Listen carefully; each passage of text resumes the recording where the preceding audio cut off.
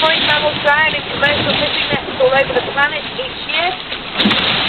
And even more frightening, there's 20 still hunting whales and dolphins.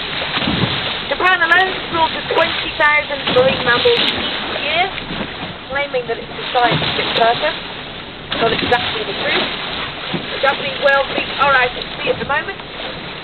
But then also Iceland and Norway have even resumed commercial whaling in the last few years. Other countries involved, quite frightening. So guys, quite an adventure out here. You've done very well. But we're also hoping as well as a great time with our ducks are inspired at the moment. With great conservation groups working hard on the planet, and they would love to hear from you.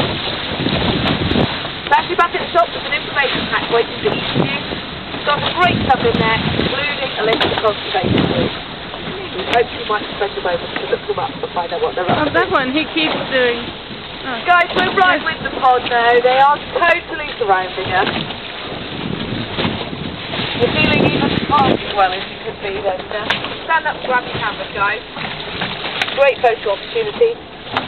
There's some acrobatics just down on our left. I'm going to leave you a place to enjoy for a couple of minutes.